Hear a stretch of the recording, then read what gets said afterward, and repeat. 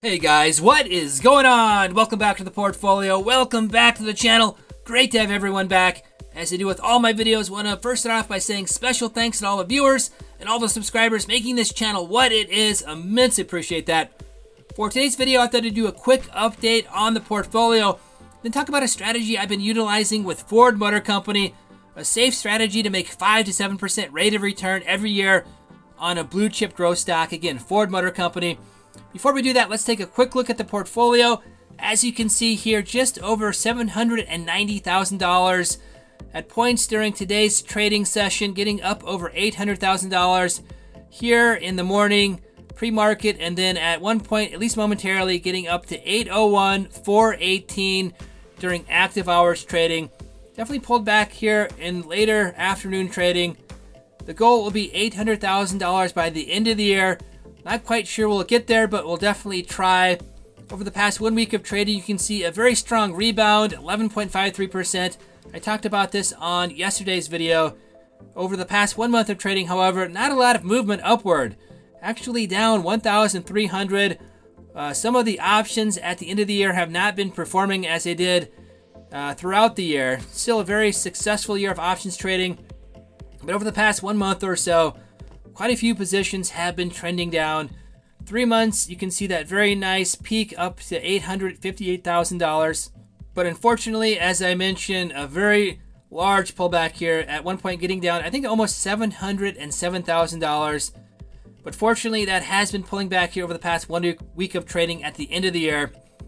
Let's go down. Here are some of the options pending for this Friday, the 31st. Let's go down to Ford Motor Company. If you guys have followed the portfolio, you guys know this is one of the larger holdings in the portfolio and one of the first stocks in the Robinhood portfolio.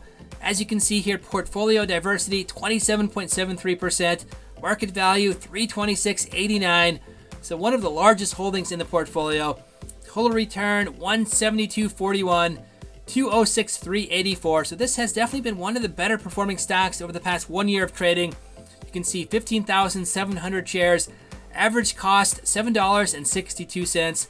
Like I said, over this period of time, I was dollar cost averaging down. And then when it did dive down here, I put quite a bit of capital into the stock, which fortunately has paid off with that very large growth in the stock over the past 1 year of trading. But let's go ahead and go down to history. There's a couple points I want to make with the strategy. First of all, it relies on the dividend. Ford Motor Company recently had its dividend reinstated. You can see here, December 1st, 2021, dividend paid on 15,700 shares, 10 cents per share. Total amount for this dividend payment, $1,570. But if we consider this in the form of options contracts, each options contract is 100 shares. So essentially, you'd be getting 10 cents per share every 3 months, so 40 cents per share. For 100 shares, $40. So it's $40 per year per options contract, which is 100 shares. So I want you guys to remember that number when we talk about the income from options. Again, a lot of you guys have been wondering why I'm worrying about $1 per options contract with a portfolio of almost $800,000. And to be honest, it's really not the amount of the portfolio. This strategy is really just relying on the rate of return. Anybody can do this. If you guys have portfolios of $1,000, you can potentially do the similar types of strategies. For this strategy, you'll need at least $2,000 in the portfolio because you have to trade at least one options contract. Each contract is 100 shares. So for example, if you had a portfolio of $2,500, you can definitely do the same thing I'm doing here. Again, you're not going to make a substantial amount of income, but it's really not the income, it's the rate of return. As your portfolio grows, your income will increase. But the key point of this is the percent of return. This is really what you want to focus on, not necessarily the overall amount of money you'll make. As your portfolio grows, you'll make more money with a good rate of return. So $1 per contract, which does not seem like a lot, but if you do this for every week of the year, that's $52 a year. If you add that to the $40 of dividend income, that's $92 per year. So $92 divided into what one contract would be, 100 shares of Ford. So Ford is, let's just make this easy, $20. One contract, 100 shares is $2,000. So if you divide $92 into $2,000, that's a rate of return of 4.6%.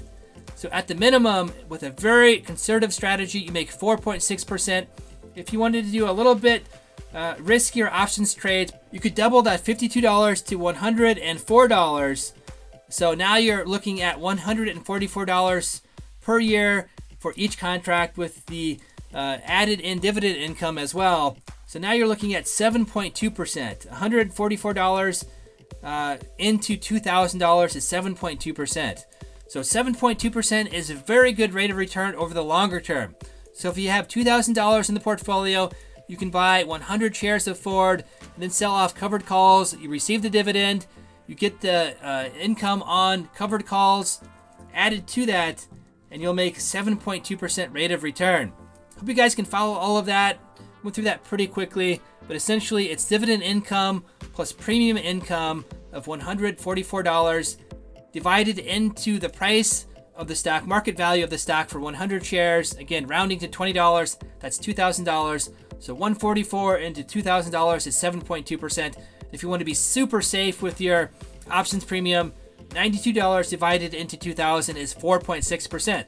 So that's what I've been doing with a lot of the portfolio, Ford Motor Company included. So if you guys see a lot of those contracts where I'm not making quite a bit of money, Boeing is another example, Ford Motor Company like we just went through.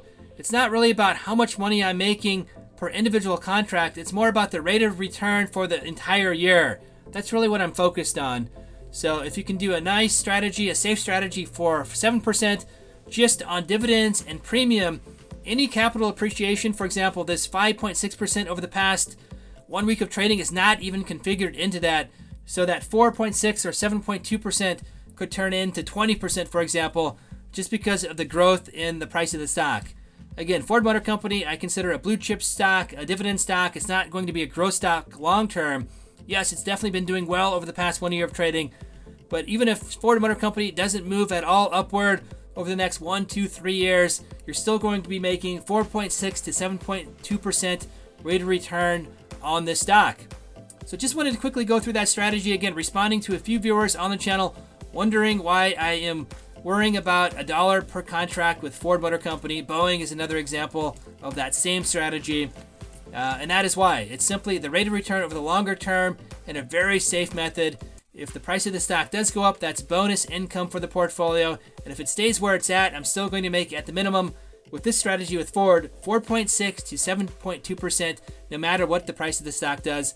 Yes, the price of the stock could trend down, but I think there is a bull case to be made for Ford moving over in the next 1 to 2 years, especially with its new EV strategy. It's very clear now to investors. Investors have definitely been jumping on board. There's been a rotation into Ford stock. So I don't think that's going to diminish unless there is faulty execution in that strategy. They had some issues with some of the product launches recently, Explorer being one of those. So if any of that happens, yes, there could be some negative pressure on the price of the stock. But I think moving forward, there's a very clear EV strategy now. I think Ford is very strong with its growth. It has its very successful F-150 truck business. If they can make that successful transition from the ICE to the EV Ford F-150, the Lightning, I think it's going to be a very, very profitable and very strong EV competitor moving forward. So just wanted to quickly talk about Ford Motor Company here. With that, I'll end this video. Again, if you guys enjoy the video series, if you guys enjoy the content on YouTube, feel free to like, share, and subscribe. Until next video, we'll see you then.